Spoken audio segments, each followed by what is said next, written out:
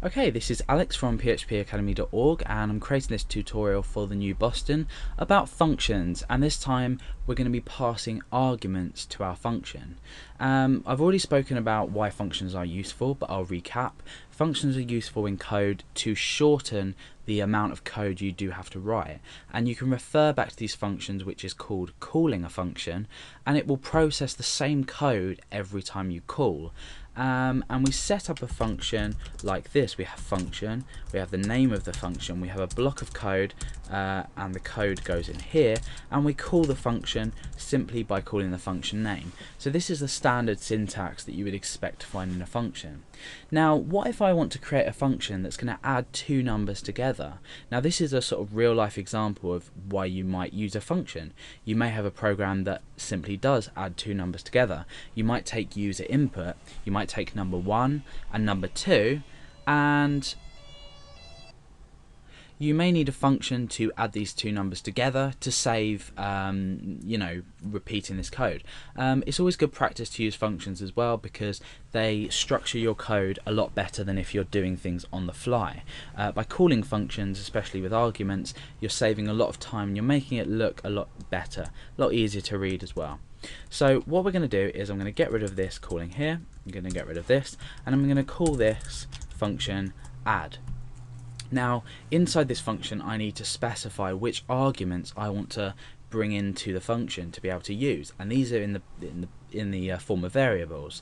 So I want number 1, comma, number 2.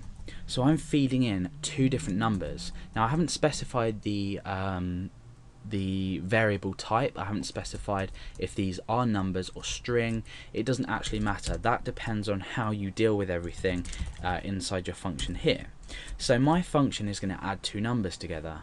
Now what I want to do is I want to echo out this particular result. So I want to echo number 1. Now this is in reference to this. So the arguments up here must match when you reference them inside your function.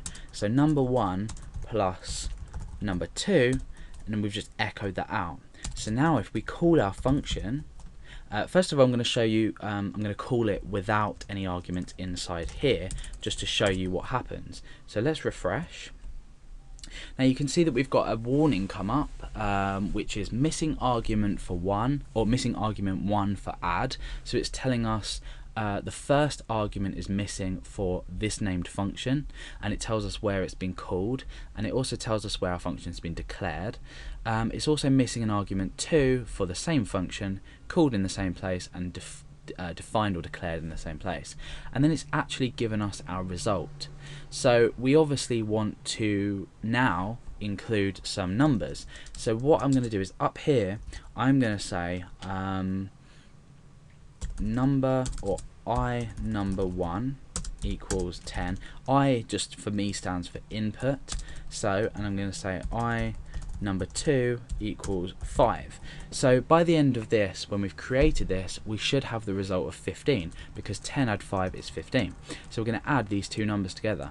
So when we call our function down here, we want to specify these two variables. Now these two variables will then be passed through. I number 1 will be passed through to number 1, and I number 2, I number 1 and I number 2 can be called absolutely anything. You could call it sort of num1, n1, anything you wanted, but I'm just using these so we can keep an eye on it. So I number 1, comma, I number 2. That's all the arguments that we need to pass. So these two variables here are going to be interpreted here, and then they're going to be processed here, and we're just echoing out the result of this. So now let's refresh and see what we get. We get the result of 15. So let's change these variables around a bit. We'll say 22 add 8, this should equal 30. So let's refresh and see if everything works. That's fine. Okay, so now what do we want to do if we're wanting to pass, let's say, a number and a string? So let's create another function. Let's delete everything and start again.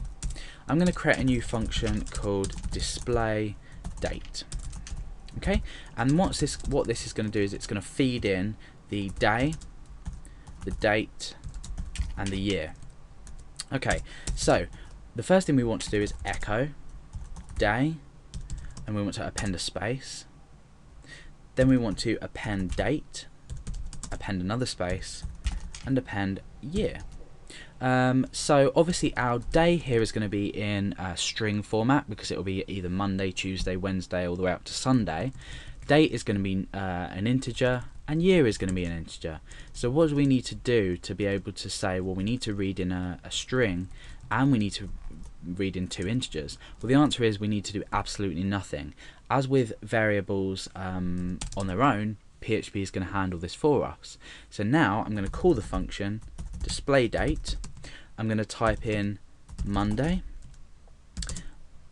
31 2011, just for an example, and now the result of this will be Monday 31 2011.